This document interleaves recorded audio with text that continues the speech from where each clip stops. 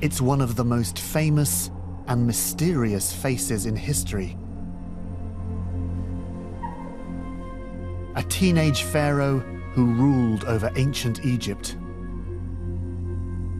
Tutankhamun.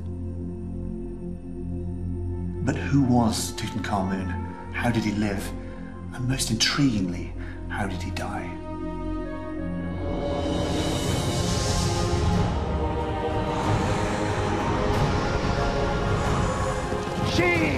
For decades, there have been many competing theories about how Tut died. A chariot accident, a mysterious illness, even murder.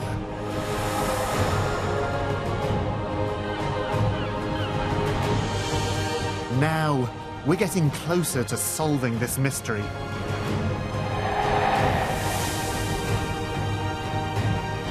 To find out how he died, we're going back in time. Oh, look at the eyes! The eyes have all been painted.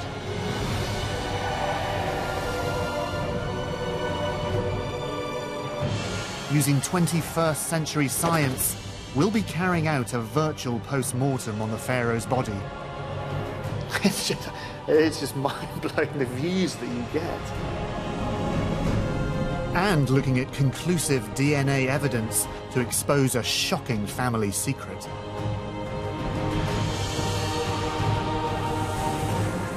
Fits together. I said, oh my God, this cannot be true. We found it, we've got it finally.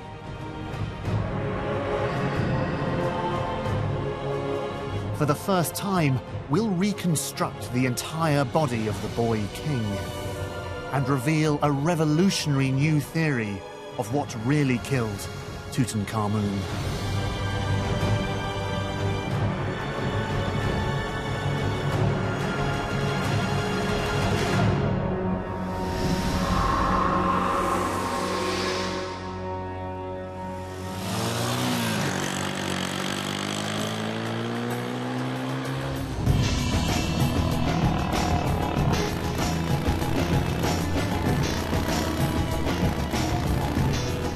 The investigation begins here, on the edge of the blistering Sahara, in one of ancient Egypt's most sacred places.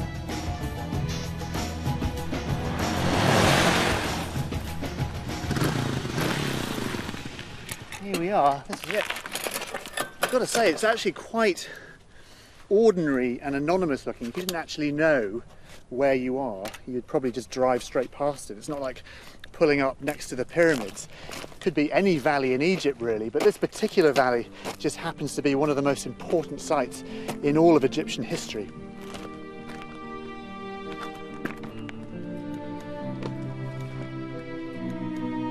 It's the final resting place of the great pharaohs.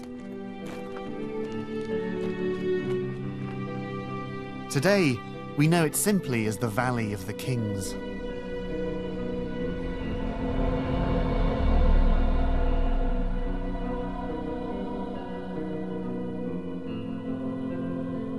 Up here you get a wonderful sense of the valley, so you look down it and you can see how all the different tombs are laid out, but you also get a terrific sense of the physical geography of the valley. So behind me you've got these wonderful cliffs that form a natural barrier. Looking down the valley there's a small opening, would have been very small back in the day down there, so the whole place would be like a giant cul-de-sac, very protected. The Egyptians started to bury their rulers here around 1500 BC. Before that, they'd been buried in pyramids.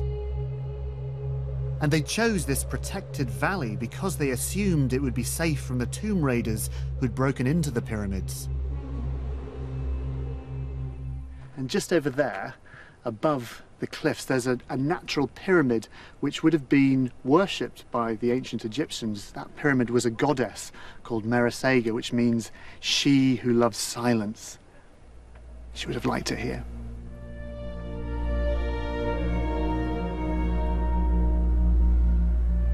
Over the centuries, thieves managed to raid all of the tombs in this valley, except one.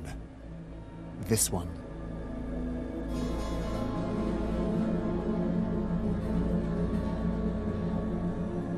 In 1922, the tomb of Tutankhamun was discovered here by archaeologist Howard Carter.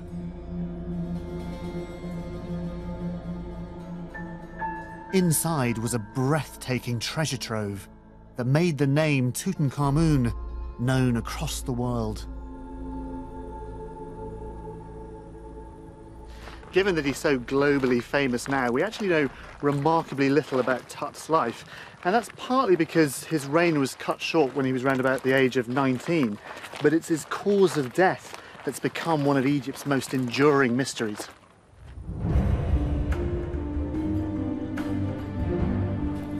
To see why his death is such a mystery, I'm heading for his tomb with Egyptologist Gail Gibson. They would have had to dig all this out. Every bit of it, wondering every minute what was at the end.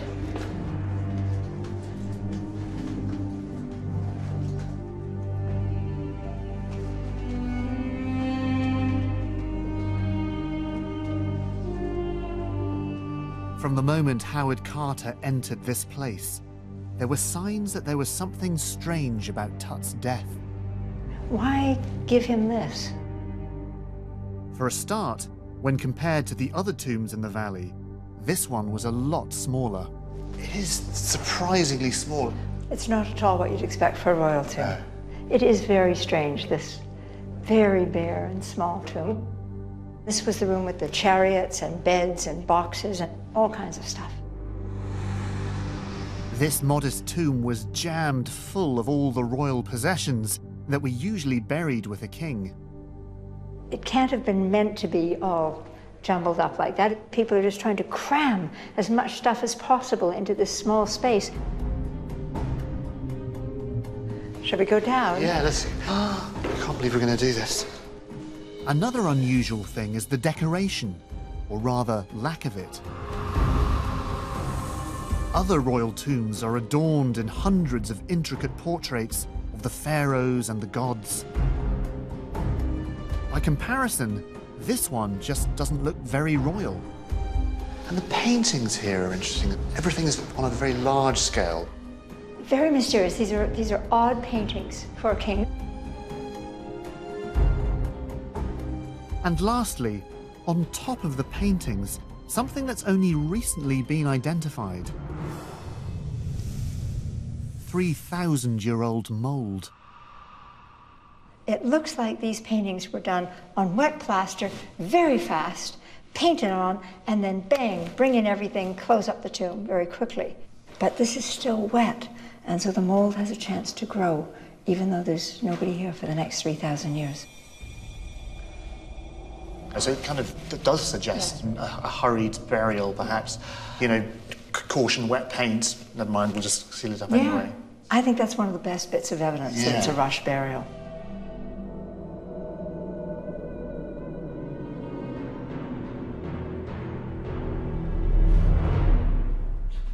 And in another corner, still resting in his tomb, is the mummified body of Tutankhamun himself. Poor Tut's mummy's in pretty bad shape. It was sawn in half, and the head's come off, and bits are missing, and it's not great, really. But the reality is this: it's actually just a young man cut down in his prime. We know that Tut was around 19 when he died, a surprisingly young age. That, together with the unusual burial, suggests it was not a natural death. So, we've got a small tomb, an apparent hurried burial, his age, the type of art that you see here, are all factors that seem to point to a sudden and unexpected death. And for many years, for many people, the most tantalizing explanation was foul play. Had the young pharaoh been murdered?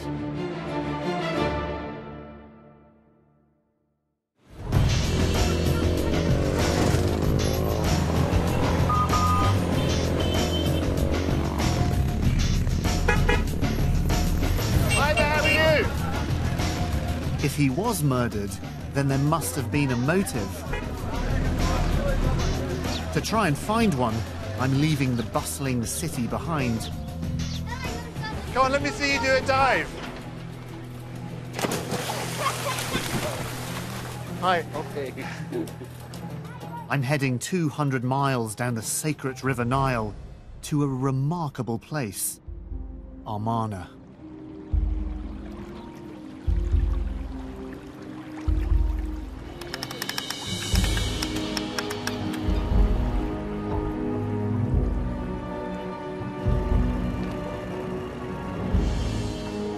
The murder theory gathered pace in 1968, when for the very first time, scientists X-rayed Tut's mummy.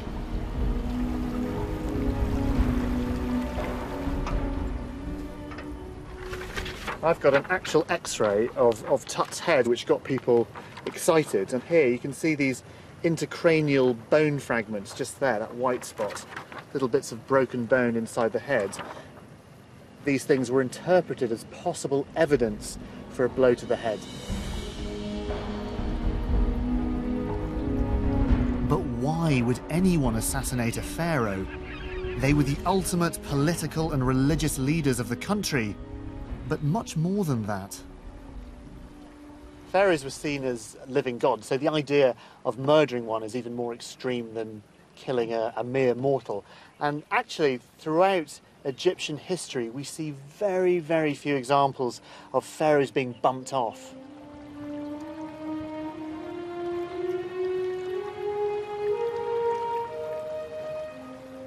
So to murder Tutankhamun, someone must have had a very strong motive.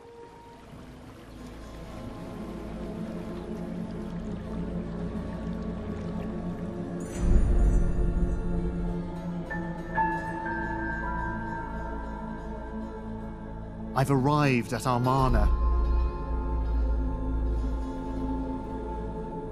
This city was built by Tut's predecessor, the rebel pharaoh Akhenaten.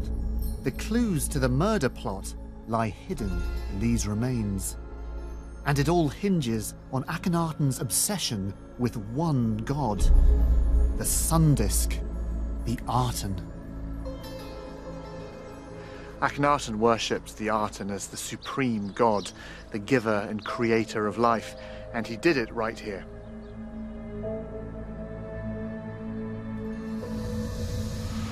Records show that Akhenaten even had religious visions, so powerful that he built this entire city in the desert and made it the new capital.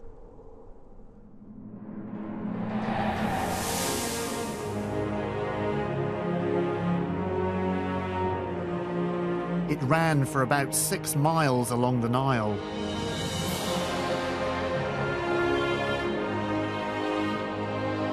There were rich palaces and lavish homes, and at its heart, a vast temple to the sun god, the Aten.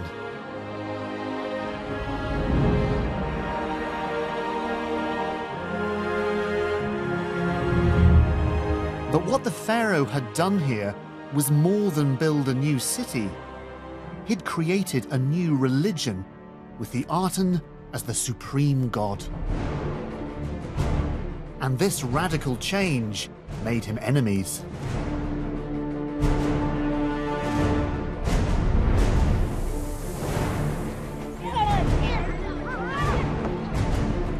When Akhenaten died, the young Tutankhamun inherited a country in chaos and many powerful enemies.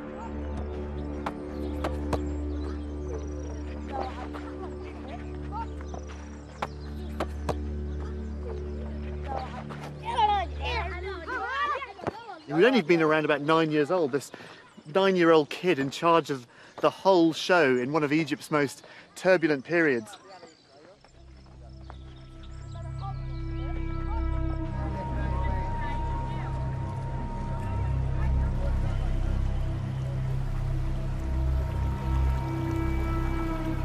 The murder theory suggests that when Tut reached maturity, his advisors, fearing for a loss of their own power, or perhaps wary of a return to the previous regime, had him killed.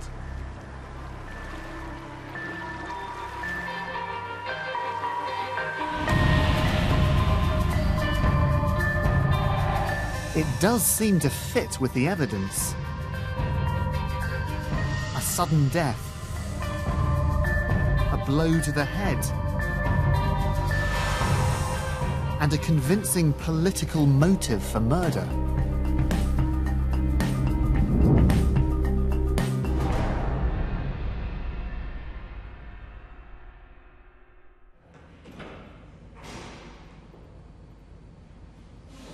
But now new scientific evidence is challenging this. I'm about to attend an autopsy, a virtual autopsy, on Tut's 3,000-year-old body. Should we bring up our subjects? Oh, do you think? okay. Our great king. Yes, sure. Here he is. Here we is. We've been given exceptionally rare access to nearly 2,000 CT scans of Tut's mummified remains. It's just mind-blowing, the views that you get. CT, you can get three-dimensional image, bones and soft tissues. This is unique. This is the main difference between an X-ray and a CT scan. Radiologist Professor Ashraf Salim is about to conduct a virtual post-mortem of King Tutankhamun. Just to start with the beginning here, that we can see that the mummy is in a very bad state. The whole body is cut into pieces. Hundreds of fractures, probably when they tried to remove the heavy golden mask that was stuck to the chest and the abdomen of King Tut, and was stuck with like a glue. As we begin, there's a key question I want answered. Was Tut murdered by a blow to the back of the head? So much of the discussion has been about the skull, is that somehow Tut was killed or murdered by a blow to the back of the head. Yeah, because of these bone fragments. I mean, if you can see with me now, this is the skull. We're going into it. These bone fragments lying loose within the skull cavity. It's a crucial finding. If the fragments had come from a fatal blow to Tut's head, they would have been stuck in the embalming resin, poured into his skull when he was mummified. The fact that they're not stuck in the resin means one thing. Meaning what? Meaning that these bone fragments got inside after mummification. That's why they're loose. So we can say, without a shadow of a doubt, that Tut wasn't murdered by a blow to the back of the head, as has been suggested. 100%. That's we've killed that. Yeah, and that should close this issue for good. The CT solved the mystery. Completely? Completely, with no doubts. Okay. He was not murdered by a blow to the head. Okay.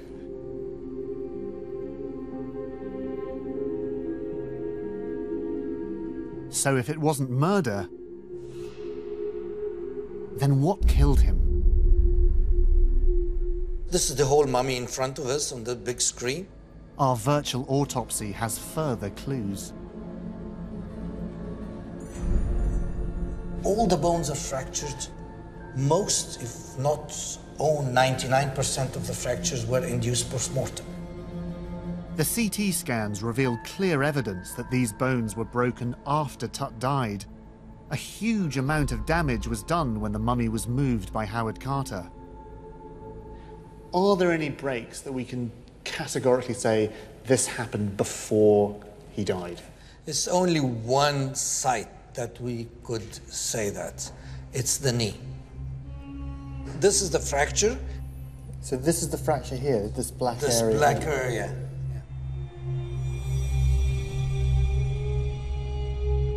It's a big trauma. I mean, if you think about it, your femur, it's the biggest bone in your body. It is a big trauma, not just fell down. No, it's the big trauma. You see these dense white lines there? This is the resin that coated the fracture edges. This fracture happened shortly before he died and before embalming. This fracture happened so close to the time of death, it's almost certainly linked to what killed him.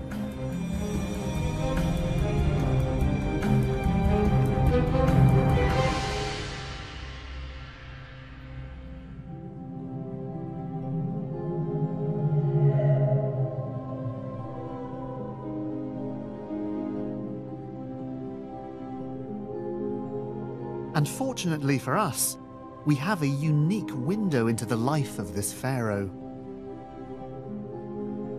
The thousands of belongings, big and small, he was buried with. These are exact replicas of the objects found in Tut's tomb. They've been painstakingly recreated from the originals, and they've all been laid out exactly as they would have been when Carter found them.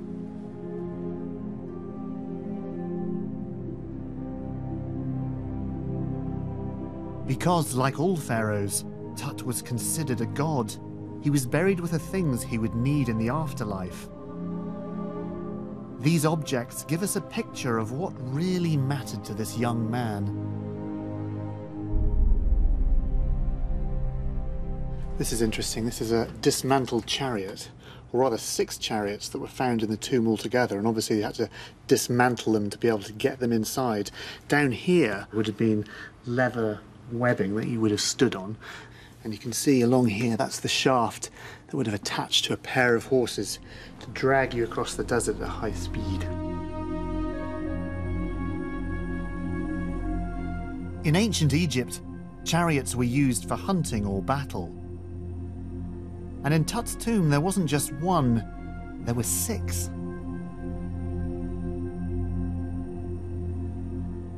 So we know that there is only one injury that could be connected with Tut's demise, and it's this one. It's the fracture just above the left knee. But could a fall from a chariot whilst out hunting or in battle have caused that accident that led to his death?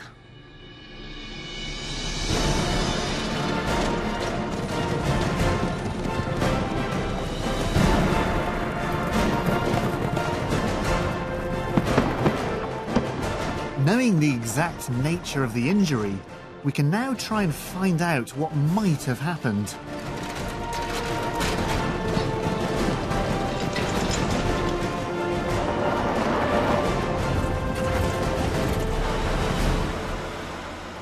Helping me is Professor Albert Zink, a world authority on ancient mummies, and Dr. Richard Frampton, a crash injuries expert. It looks quite royal. I'm coming at this from the point of view of car crashes in the modern world. I mean, after all, this is the Egyptian sports car of the day. Yeah. Looking at this now, there's a great big chance here of being thrown from the chariot. It's very difficult. It looked very unstable. I think you need some good balance. Yeah. And certainly it doesn't have a crash-worthiness structure at all. No. How much force would you need to fracture just above the knee? The force to fracture a human femur is somewhere around about 10 kilonewtons, about the weight of a small European car. It's the strongest bone in the body. So what do you say to make the horse go fast? She Allah. She Allah. So I just... Right. So can the chariot generate the same impact force as a modern car? This, here, like this? I think the first thing we need to really establish is how fast these things can go. She. Whoa! Come on! She!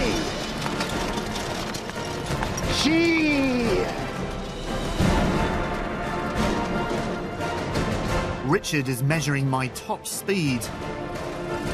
She! And after a little bit of practice and some gentle horse whispering,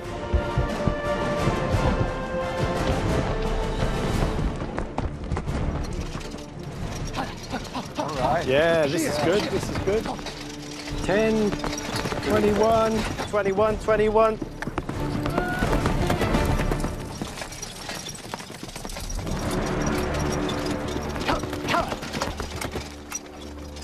Great, you did it. Yeah. Absolutely flying. How's that? 21 miles an hour. 21? Yeah. That's not bad. If I'd come off, and I didn't, thankfully. That kind of speed, coming off onto a hard surface, any type of bone fracture is possible, really.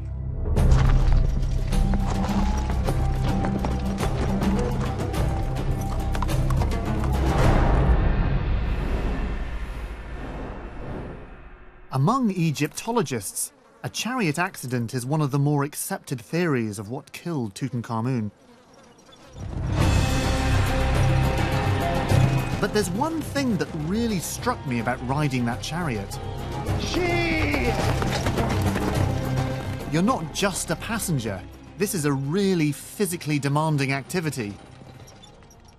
It was great. It's a bit hairy at first, but then all your weight and all your balance is on your legs, and you have to use both your legs as if you were snowboarding or skateboarding. Yeah. So it's not an easy thing. And knowing that, I now want to have a closer look at Tut's physical abilities.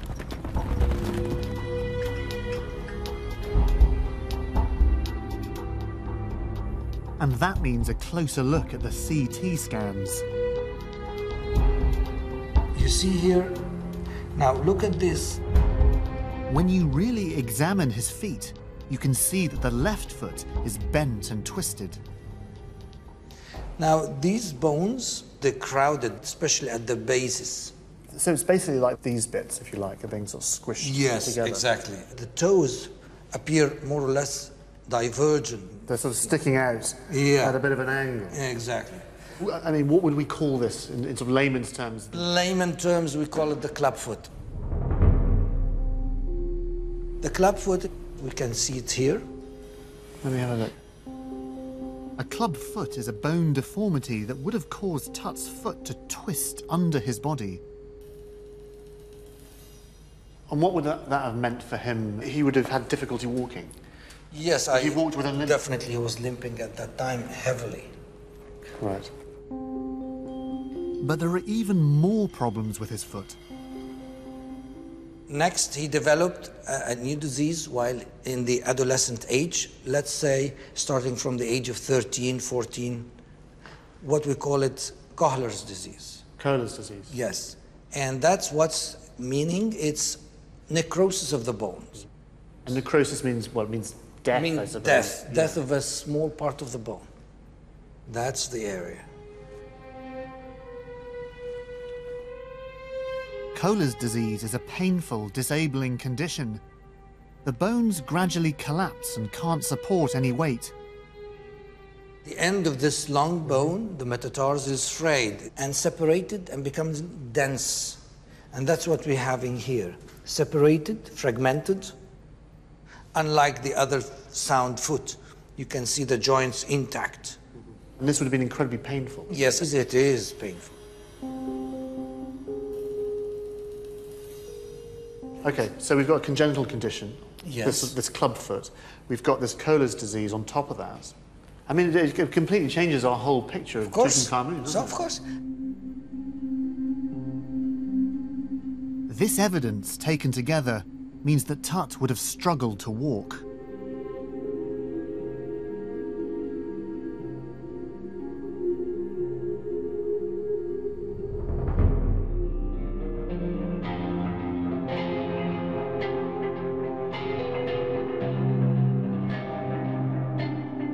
Pharaohs, of course, like to portray themselves as great warriors and heroic leaders.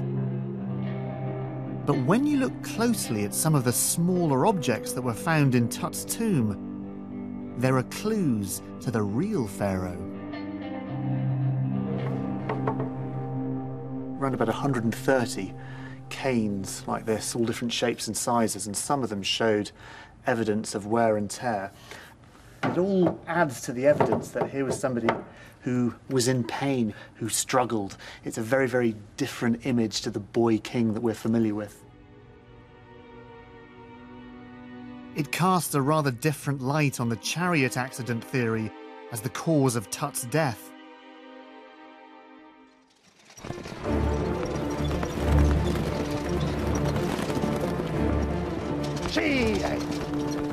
I've experienced how physically demanding it is to balance and steer a chariot.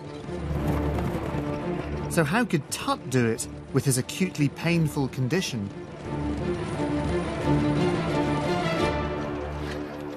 I can't do it with two legs, let alone one leg. Yeah, I think it's almost impossible. Okay, so this condition on the foot, you reckon he would have been in a lot of pain and wouldn't actually have been able to put any pressure on it? Yeah, so the CT scans showed that he had a so-called curler syndrome. Yeah. It's an acute inflammation of the foot bones. So for me, it's very difficult to imagine that somebody with such a disease, with the acute form of the disease, steps on a chariot and even riding the chariot. So in my opinion, it's almost impossible that King Tut did ride the chariot and had an accident.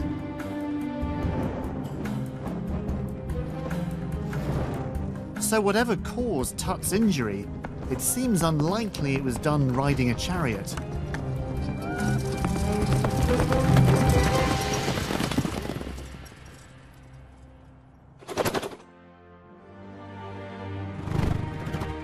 The evidence provided by the CT scans have cast serious doubt on some of the more popular theories as to Tut's demise. But more than that, they've actually enabled us to meet him in person.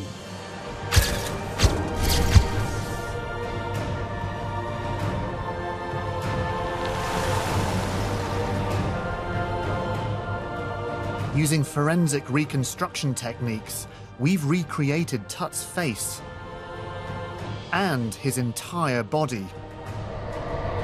This is the first ever accurate full-size image of him.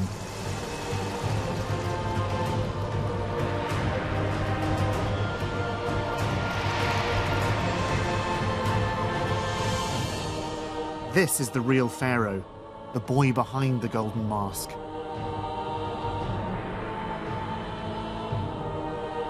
And the problem with his foot is the most important clue as to what might have killed him.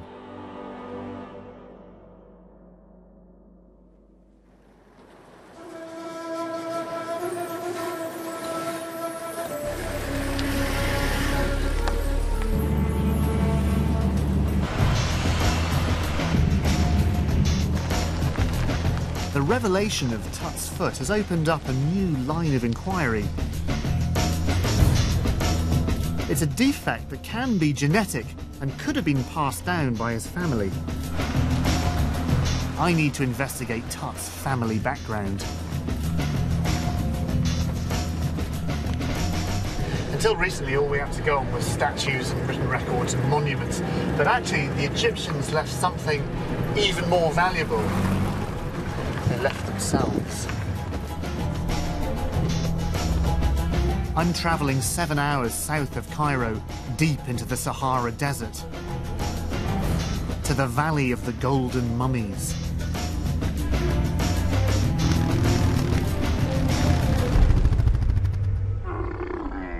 This is one of the places in Egypt where mummies still lie where they were buried.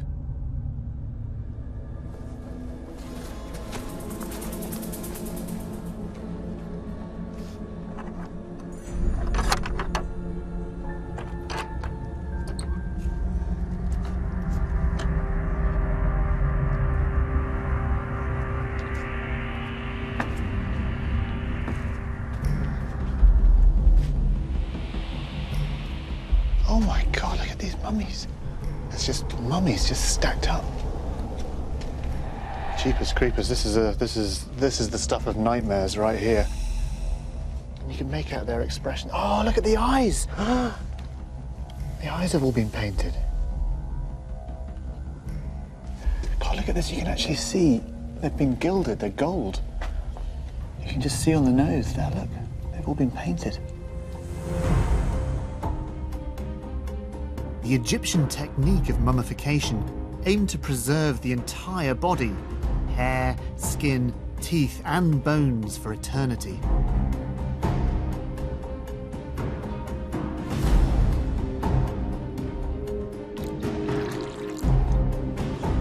And recently, a new science has opened a door to the time of the pharaohs. We can make 40 minutes enough. It's now possible to extract and accurately analyze traces of ancient mummy DNA.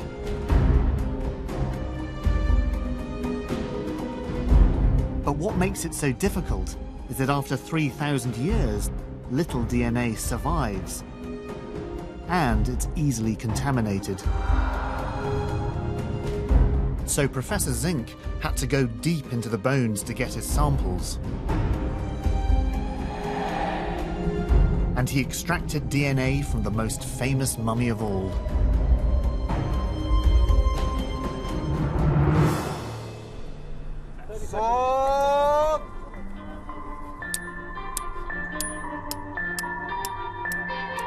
I'm meeting up with him in the desert to hear about his results. The DNA has given us for the first time the chance to find out for certain who Tut's mum and dad were.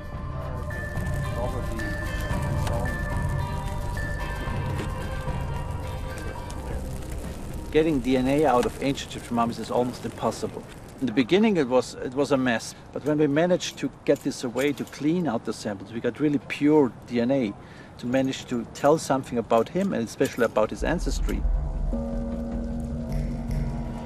To untangle Tut's complex family tree, Albert analysed DNA from 10 royal mummies suspected of being related to Tut. One was Akhenaten, the rebel pharaoh and Tut's predecessor. Of course, sons often succeed their father, but it certainly wasn't always the case. There was one idea that maybe the skeleton of Akhenaten was the father, but nobody had the proof for this. And the only way to find this out was to analyze the DNA. He began by analysing the Y chromosome, which is only found in males, comparing Tut's with Akhenaten's, also known as KV55. We got from both mummies good results and we could compare them. As you can see here, we put them also here, you get this peak here, and this is for King Tut. Yep. And you get the same peak here for Akhenaten. The match of the Y chromosome established there was a blood relationship between Tutankhamun and Akhenaten. But this only shows you whether they are paternally related. That means they could be also father and grandson, they could be father and cousin, father and brother. So we need to go to the next step and make a complete genetic profile, a so-called genetic fingerprinting. Yeah. Okay. So it's not just the Y chromosome. It's a whole battery of different exactly. tests. Okay. We compared the genetic fingerprint of King Tut and KV55. And in every one of these we have the same marker in King Tut and KV55. And these results clearly showed that they are father and son. Professor Zink had proved who Tut's dad was. It fits together. I said, oh my God, this cannot be true. We found it, we've got it finally. So there's no doubt, there's no debate anymore. There's no debate anymore.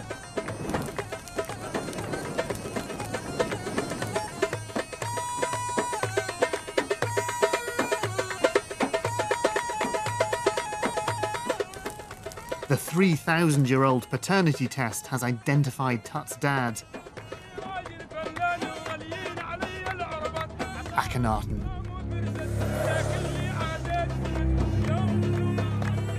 But that's only one half of the puzzle. The real mystery is who his mum was.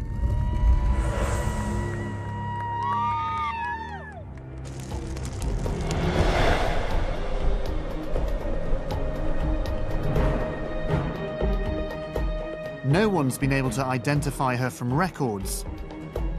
But a clue to who she was lies deep inside a place that not many people get to see. Shocking. A real royal tomb.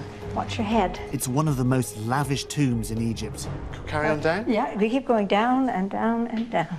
There it is. There's the room. This is what a king is supposed to have. That's wild. The tomb belonged to Amenhotep II, and it's a world away from the basic adornments found in Tut's tomb. When it was discovered, did they actually find the king himself? Yeah. Yes, he was in his own sarcophagus right there, which is pretty wonderful. It's amazing, isn't it? Look at that. But the real find here was the discovery of an extraordinary group of royal mummies, all thought to be linked to Tut's father, Akhenaten. There were 3 bodies on the floor. Yeah. A person they call the elder lady, a young boy, and a very mysterious younger lady. And have we got any idea who the younger lady is? For a long time we had no idea, but now the suspicion is that she's King Tut's mum.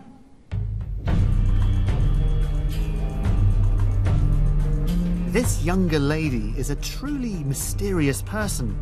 There are no hieroglyphs to explain who she was, but we do have her DNA. Okay, leave you with this. Okay. This time, as well as genetic fingerprinting, Albert is testing mitochondrial DNA. Just put the gel in the fridge. It's only inherited from the mother.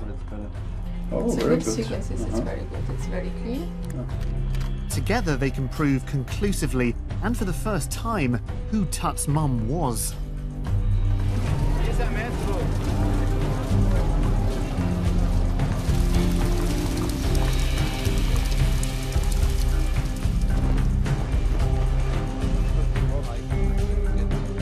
To reveal the results, we're going to the famous Egyptian Museum in Cairo to meet the younger lady face to face.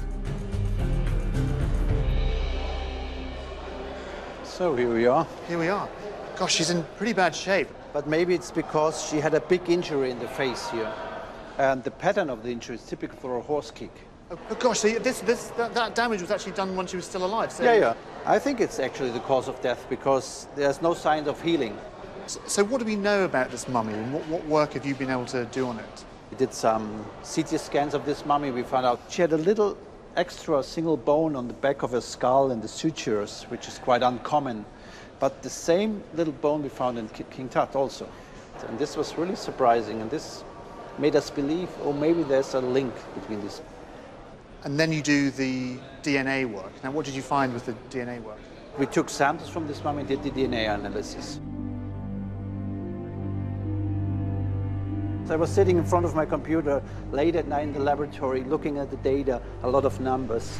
Slowly the picture comes together, and I aligned all the different numbers, and I saw, well, they all look the same.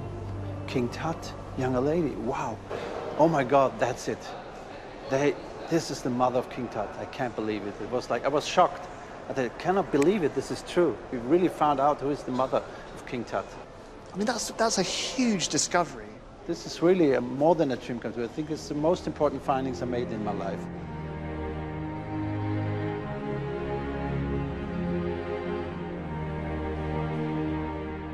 Albert's identified the younger lady definitively as Tut's genetic mother.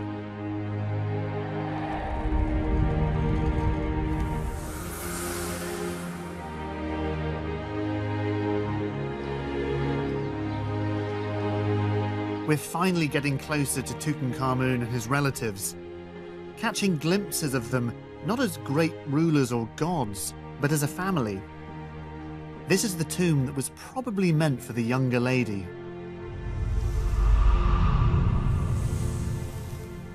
Have a look at this. This is an image that's really intrigued people since this tomb was discovered.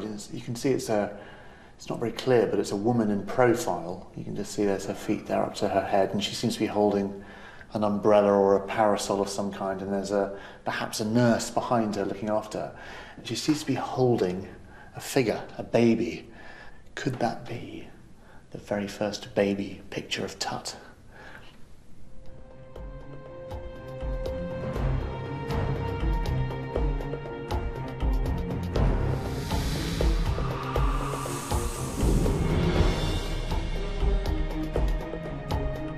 The DNA results identified the members of Tut's family, but they also uncovered something completely unexpected about his parents.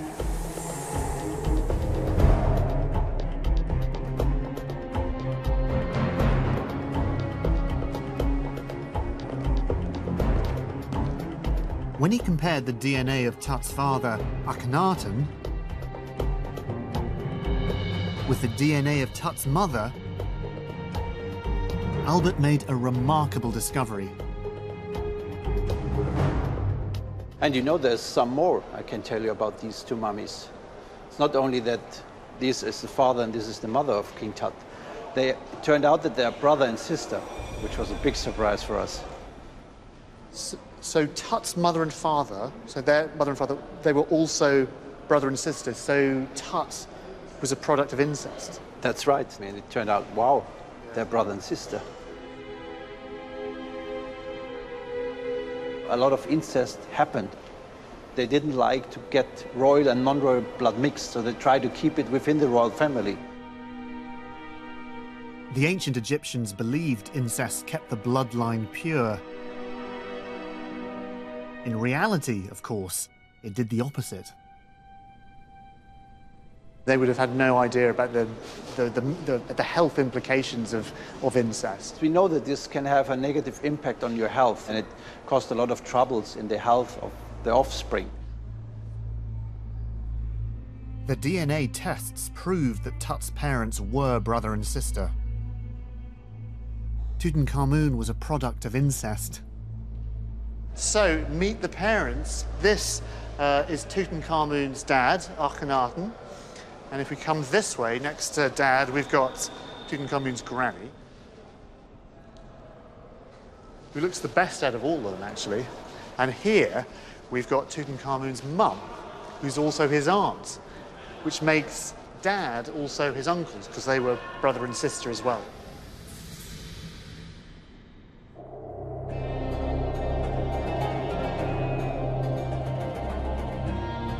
A fascinating picture is starting to develop. A sudden death and burial. An unusual and life-threatening fracture to his knee. A disabled foot from a disease which may have run in the family.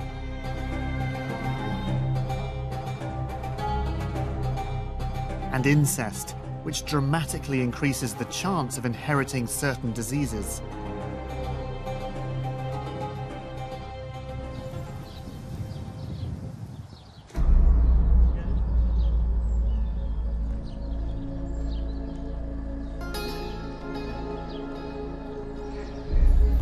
And now there's one man who thinks he's pieced together all of these clues.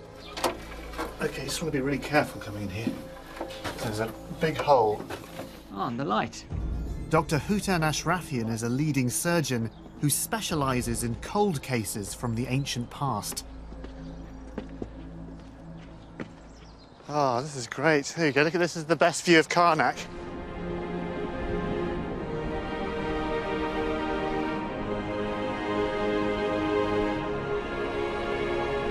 From this vantage point, we can see the whole of Karnak beneath us. It's the biggest temple in ancient Egypt, built by generations of pharaohs, including Tut and his ancestors. By studying the entire family history, Hutan's noticed 3 distinct medical patterns that could help explain how Tut died.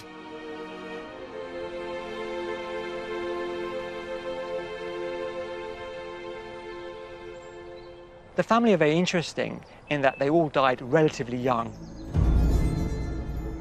We know that Akhenaten died early. We know that Tutankhamun, his son, died early. We know that the great-grandfather died relatively early. They died at a sequentially younger age.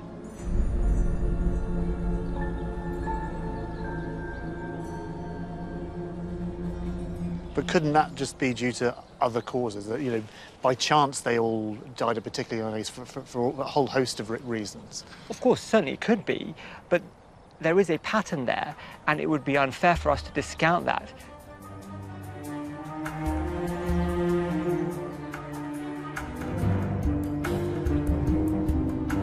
The fact that each generation died younger than the previous one could be an indication that there's an inherited disease running through the family.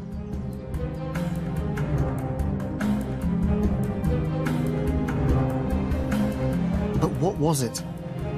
There are clues in some of the artwork of the period.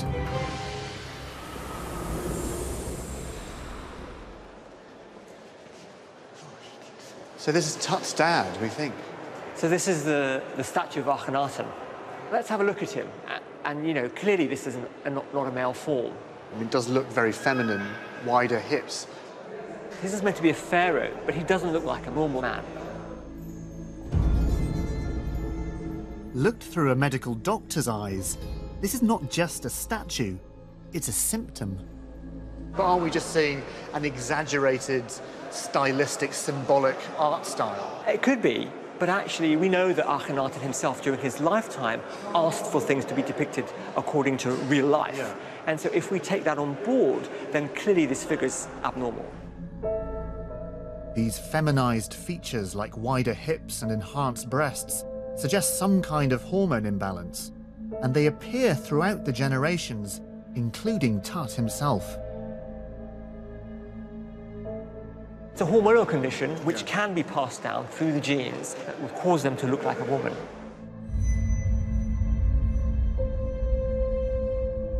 Again, this unusual condition seems to run in the family, but what might cause it?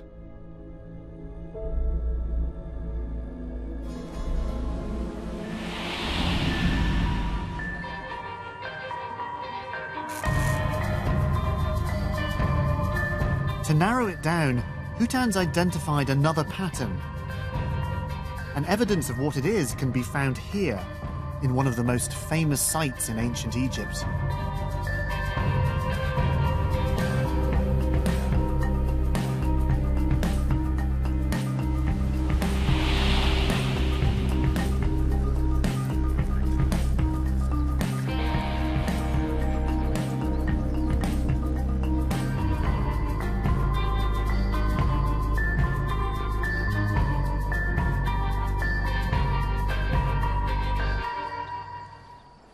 I wonder how many photographs have been taken of that view. Tourists have been coming here for millennia just to marvel at the scale of it all. Empires have come, empires have gone, and the Sphinx has witnessed it all.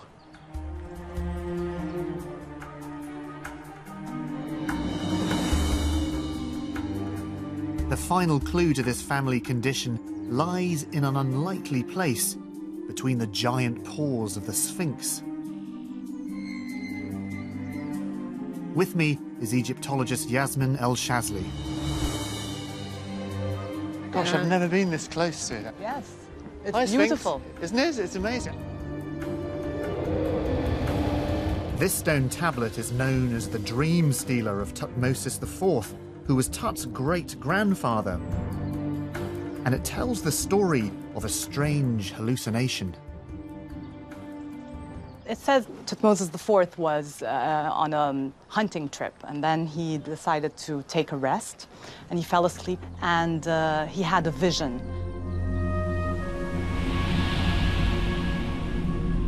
Back then, the Sphinx was covered in sand up to its neck. The Sphinx was telling him, please, if you remove the sand from my body, I will make you king. Right. Tutmosis IV removed the sand from the body of the Sphinx and cleaned the Sphinx and became king.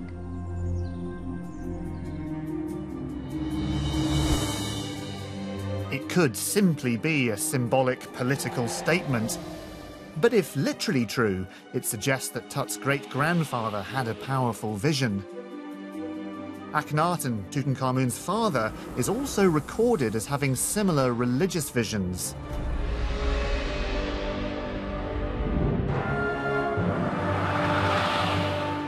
This family pattern is the final clue. Hutan now believes he knows what killed Tutankhamun.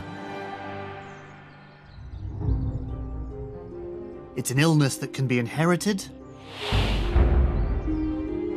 that causes early death, affects hormone levels, and crucially, triggers visions.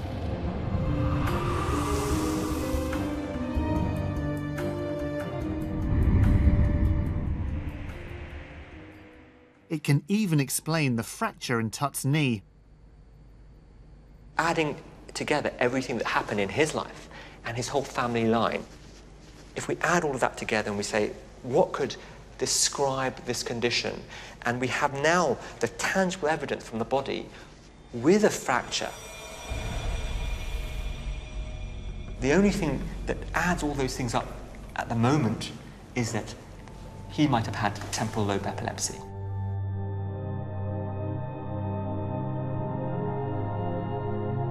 It is a controversial diagnosis, but it does seem to make sense of a lot of the symptoms. Epilepsy affects the brain, causing hallucinations. It can interfere with hormone production.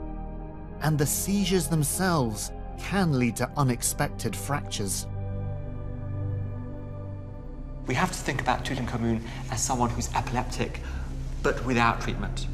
And without treatment, you have a much higher risk of having unexpected falls, unexpected accidents, and unexpected fractures as a result. So let me be clear, it's not the epilepsy itself that would have killed him, it's the epilepsy that could have led to a fracture, which would then have... Absolutely. So the killed him. epilepsy would lead to the fracture, and the fracture would have all sorts of complications like bleeding and infection, and that's probably what killed Tutankhamun.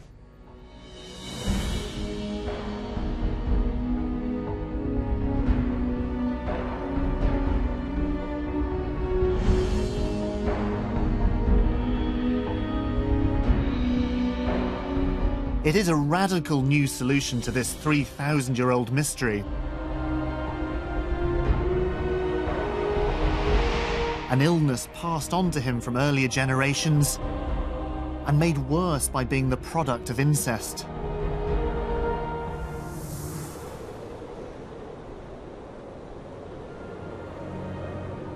At the age of 19, the body of Tutankhamun was put into a tomb in the Valley of the Kings,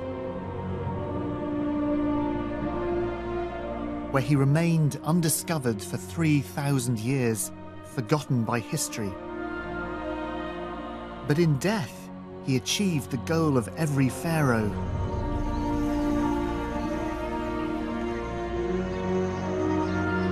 To cross the vast ocean of time and keep his name alive.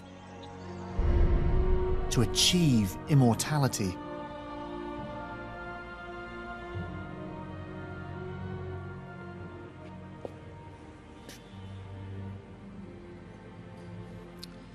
This is much more than just the most famous treasure ever discovered.